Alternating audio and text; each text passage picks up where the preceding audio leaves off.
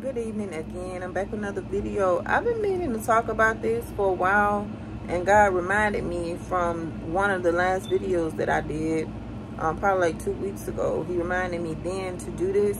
But y'all, Red Bull energy drinks, if you are still drinking them, y'all, that's one of the reasons why you're having certain side effects and health issues. And no, I'm not just talking about like heart issues and stuff. I'm talking about there is something spiritual about that drink. I know because I was drinking the mess out of them things whenever I was bound.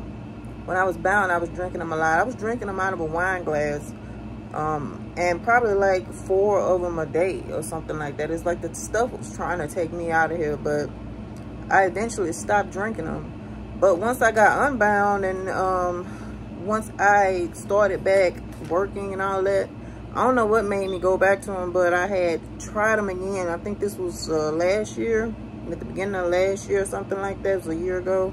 And they had a really huge effect on my cognitive function. They had an effect. I mean, they do kind of wake you up, but it also quenches your spirit. Like it bogs your spirit down. I don't know what it is. It's something in that that's not good for the human body at all. And not only affects the flesh though, it affects the spirit too as well. I know that it has some of the same effects as alcohol do, and it can also trigger certain responses within the body. Now this is what I just know, okay? So let's say that a person is trying to rid themselves of drugs and alcohol and trying to stop smoking and all of that. Y'all know I've been stopped doing that, but it's something in a Red Bull that will trigger that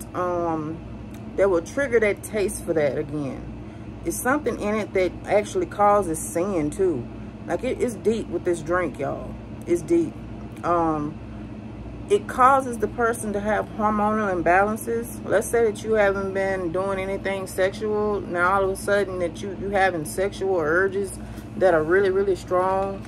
That's what this drink does. It's something in this stuff that God don't want us partaking in. Just like I was saying about a person that is trying to quit drugs and alcohol, they mess around and drink one of those energy drinks. A lot of times it'll cause them to start back smoking again. You know, I don't know.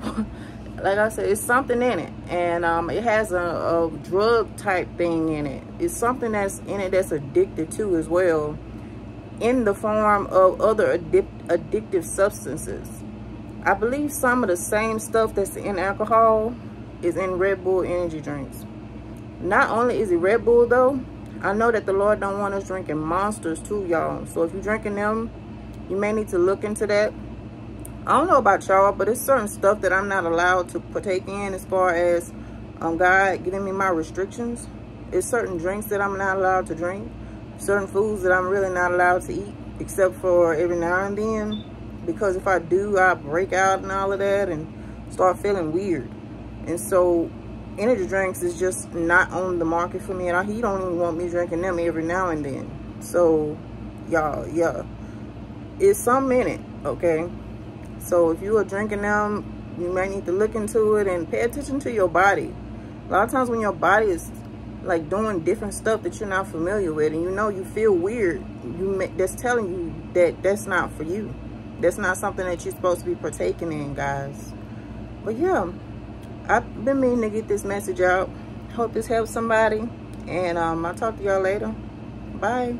Oh yeah, I forgot to tell y'all that this was last year. Last year when I had bought a Monster drink, a Monster energy drink. I don't know why I even bought it because I really don't even need it. Because of the foods that I eat, it actually automatically gives me energy. So I think I just bought it for the taste, just to taste it or something. But it was this girl that bought it, so I bought one. And I had felt in my spirit, you don't need to be drinking that. You know, I kept feeling it strong. And I was being a little hard-headed. I took probably like 3-4 sips out of it, and I set my can down. And I kept feeling real strong that I didn't need to drink it. And so after that, a girl came through and knocked my energy drink over where I couldn't drink it. And I was like, wow, okay, I get it. I will not buy no more. And I haven't bought any more ever since. I haven't bought any more energy drinks ever since then. I said, yep, that's what I was feeling in my spirit, and it just confirmed that I do not need this. Knocked it all the way over. I think it was like this much left after she knocked it over. And so I just threw it away, y'all. But yeah, thank you for listening. I will talk to you guys later. I love y'all.